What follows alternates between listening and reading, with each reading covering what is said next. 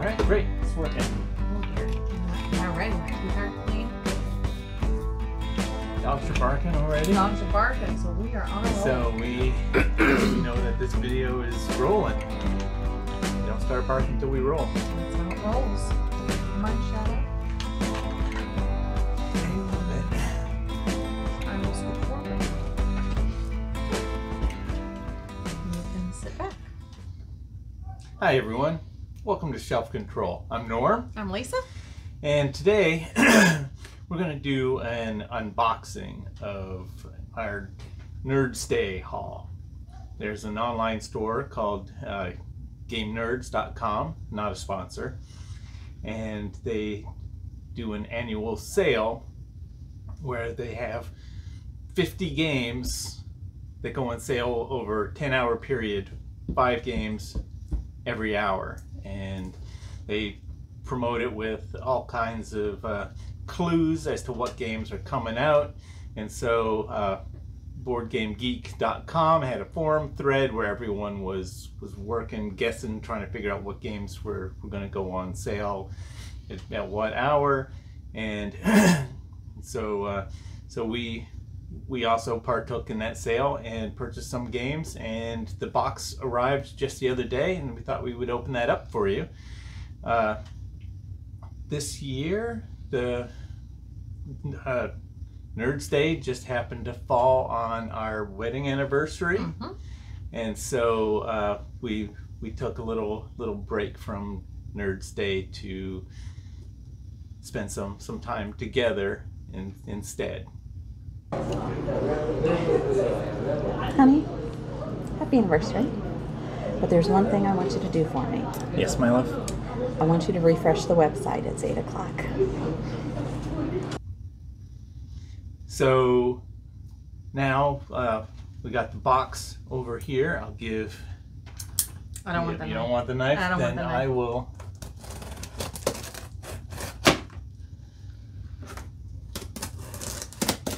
Oh.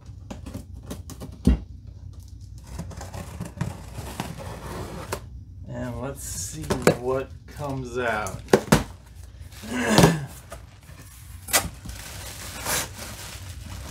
And I will say this, that Norm pretty much did the ordering of the games. He looked at the 5 that were released every hour. He's more of a gamer than I am. He knows more about games that haven't been released, that have been released, old games, new games. So if he says there's a new game I want to try, I'm all for trying it. So I have no idea. He may have told me the names of these games.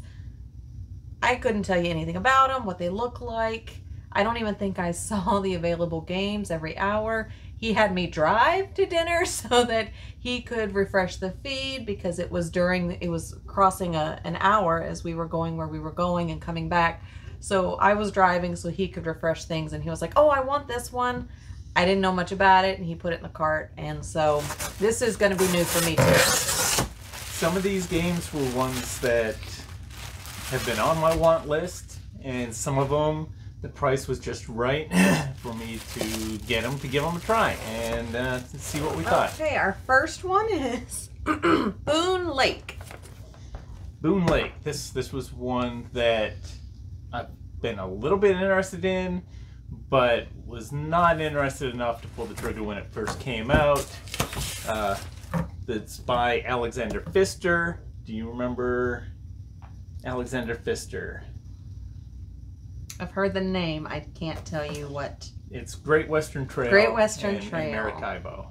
And so this is another game of his, and it looked interesting, but it also follows a lot of the same rondel kind of mechanic of Great Western Trail Maracaibo, where you're going around. And so I was kind of passing on it.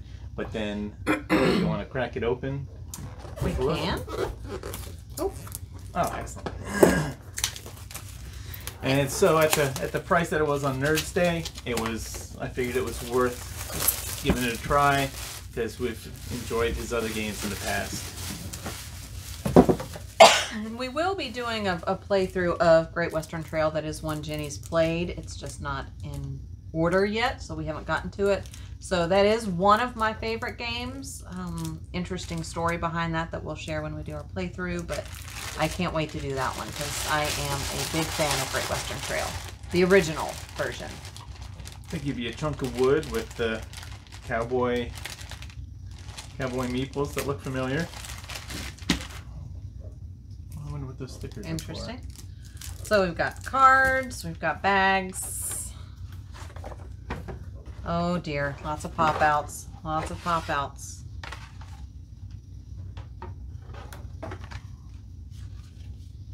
This is, looks like it's got some more. Well, with pop-outs, that's interesting. Okay. Oh, yes. I'm gonna get attached. I actually remember in this one, it's a dual layered board that you kind of make yourself. Oh. These parts punch out and then fold over to make the dual layered board. Interesting. So that's the first time I've seen it done that way. And that, I think that's what these might be for, is to help hold those boards shut. So there's either one missing in the corner, stuck on something, or we'll it wasn't supposed to come with it. So we'll see. We'll see when we get that out. Okay. So Boone Lake. Boone Lake, game number 1. Oh dear. Ankh? Yes, Gods of Egypt. This was one that was a Kickstarter game that came with ridiculous amounts of plastic and stuff like that, and it didn't intrigue me enough to pay the amounts for the Kickstarter. You want some help? Nope. So, but this is a game by designed by Eric Lang. I don't know that name. So he's the guy who did Blood Rage. Okay. That's one we've just recently got. Have Yes. I played it? Is that the pirate ship? No, it's the Vikings with the monsters that you can. It's got a card drafting system. We played it with our son. And I played it too? Yes. Oh, yes. Yes. And this is one along the same lines as that. But it's the non-Kickstarter version, so it doesn't have all the fancy plastic. Oh wow, it's got a box inside a box. And it's got a box inside a box. Because while it doesn't come with all of the plastic goodies. Oh my goodness. From the Kickstarter, it still has a sizable amount of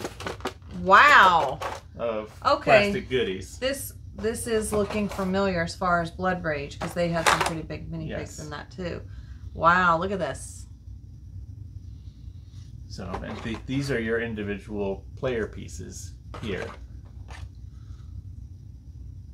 They're all males. Okay, now that's a female. Okay.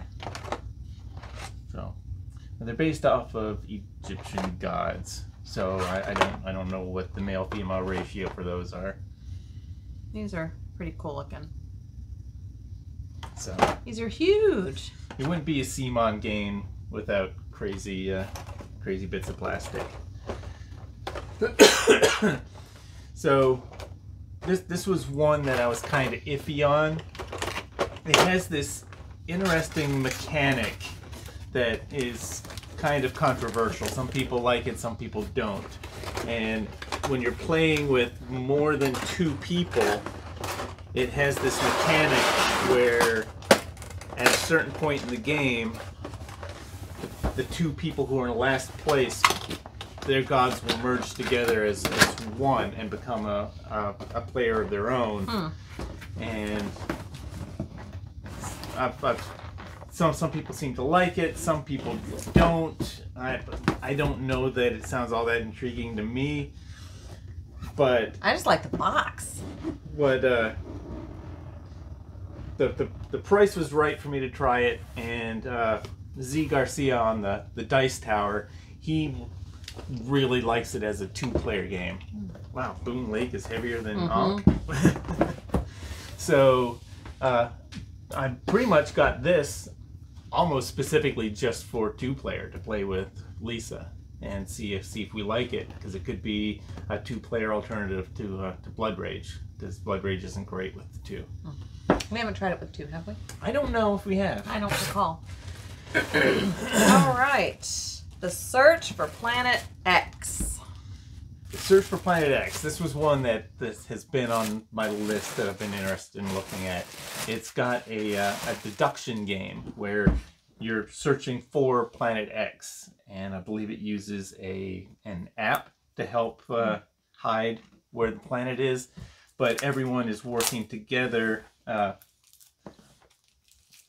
working against each other, but as you discover stuff, some of that information becomes public, I believe, and so almost like a clue kind of game. You're trying to figure out, based off of the laws that you're learning, like the planet can't be next to this, or it's not in the same quadrant with this. You're somehow narrowing down to find out where the planet is and try to discover where it is before everyone else does. And I'm struggling a little bit.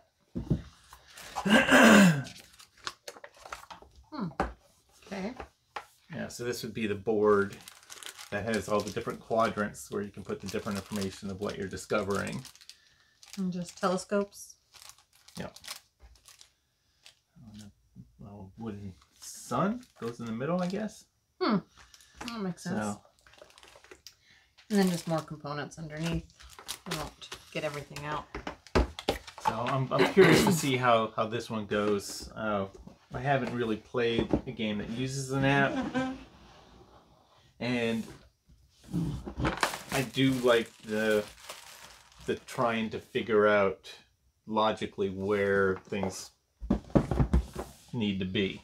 So we'll see how that plays.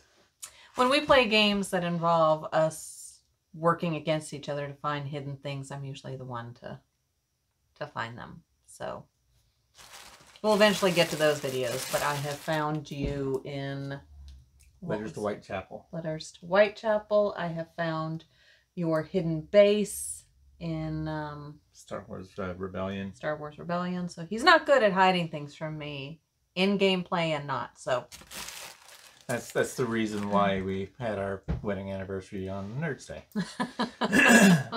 All right, The Crew, Mission Deep Space. Deep Sea. Deep Sea.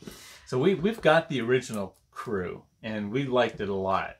We actually took it on vacation with his parents. We went out of town for a couple weeks and took it. His mom wasn't that interested in playing it, but his dad was, and so I don't think we got through it. We almost got all the way through it. When we would come back from sightseeing, we'd play through a couple missions, and it was fun. And it was a lot of fun. And this one, from everything I've heard, takes the original and improves upon it, because nice. You're instead of just having, before you had your goal cards, which would say, like in this case it says I will win the blue 4. Basically all the cards in the original game had colored of the numbers that person had to win, and these ones mix it up a little bit more with like I'll take the first trick, or I'll take the last trick, or it changes up some of the things that you'll be going for. And it also, on the back, has, depending on how many people you're playing with, the difficulty level. And so as you're going through the scenarios, they'll say pick a difficulty of 8, and so you'll draw these cards out until you get an 8 of the number, because some of these are easier with fewer people and some of them are harder with fewer people, and so they balance them out that way. The original is space, right? Yes. Okay. Is it deep space? I think you're looking for, it's almost like Search for Planet X. Search for Planet 9 or something. Oh. I don't remember. Okay, so we're at 4. What else have we got in here? We've got the Quacks of Quedlinburg? Yeah. This was one that I've been interested in, but have been reluctant to buy, specifically because of the upgraded components that you can get for it. So this game... I know this designer. No, I don't. No. No. Well, it almost looked like Sheriff of Nottingham. The art is similar. It might be the same artist. Norm likes to test me to see if I remember designers or so forth, and I'm horrible with names, so it's taken years of marriage to remember his name is Norm. So this game, you have these components. There's the yellow, and there's pumpkins here, and there's like some sort of berries here, and there are these little cardboard punch outs that you collect in a bag, and you're pulling them out of your bag and adding them to your cauldron here, making your potions. And so you've got all these cardboard components that go into the bag, and then you mix in and pull out. Oh. And potions. People really like this game. I like potions. This is fairly highly reviewed. People seem to like it. The problem is, I think if we like it, Board Game Geek on their store, they have the Geek Up bits, which have little plastic pieces for all of these things. No. And so when you put them into your bag, they'll clack around like the like Azul tiles. Oh, which that's pleasing. I think is a whole lot more pleasing. So this is a game that I got to see if we'll like it. Actually hoping that maybe we don't, because that Geek Up set is pretty expensive. It might just double the cost of the game with what we paid for it on Nerdz Day. All right, so that's haul number 5. How many did we get? I don't know. Let's go. Get out of the way. Okay. Innis? This is one that has been on my want list for a while. This was the one that I was hoping would be on Nerdz Day. This was the one I was looking forward to the most. And it's kind of a Blood Rage kind of game itself. It's an area control. It's a card drafting game. But the way that it works, it has board feels, box feels nice. It has a win condition that reminds me sort of Cyclades or games like that, where the game ends when somebody meets a certain criteria, and there's 3 or 4 different criterias to reach, and so you have to kind of keep an eye on what everyone else is doing.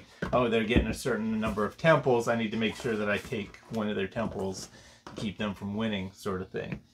And it's got these interesting tile shapes that somehow they designed is this Celtic to stuff? all click together. Yes.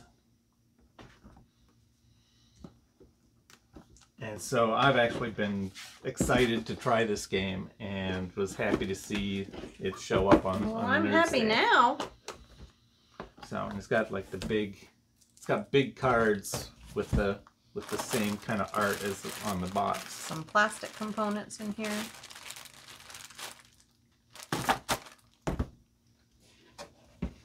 Nice. So I'm excited to try this one out.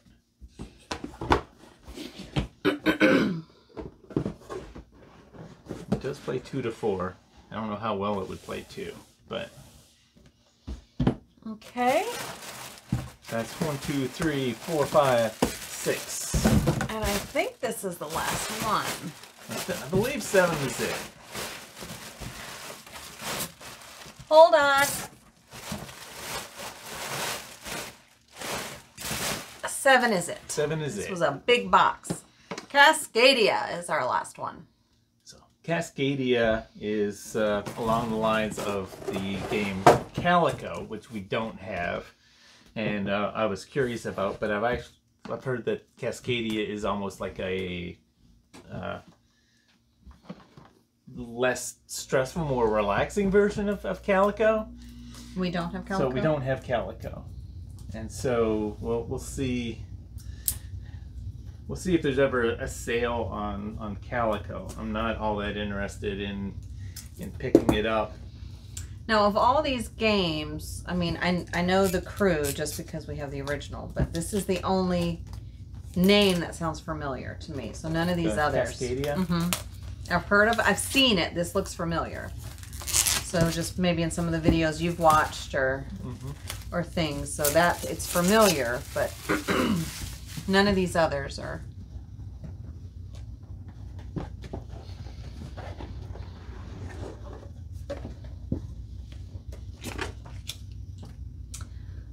This reminds me of a game we've played that has water, that has animals with tiles that you kind of put together.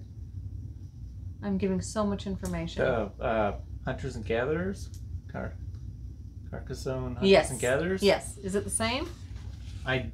It's got tiles and water and animals, which is It's the exactly same. the same. But the way that this works, Oh, we they've got lots of punch out It's wooden tiles components. with the pictures of the animals on it. That's neat.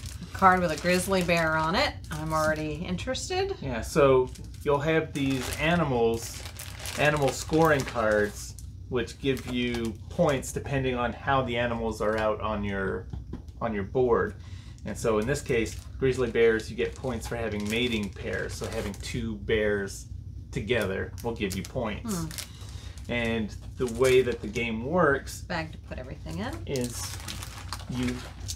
what you have to pick from at the beginning of the turn is a certain number of these discs with the animals on it paired up with one of the hexagons. That kind of match its habitat? And it may not match. So you may get like this forest that can have a bear with the salmon.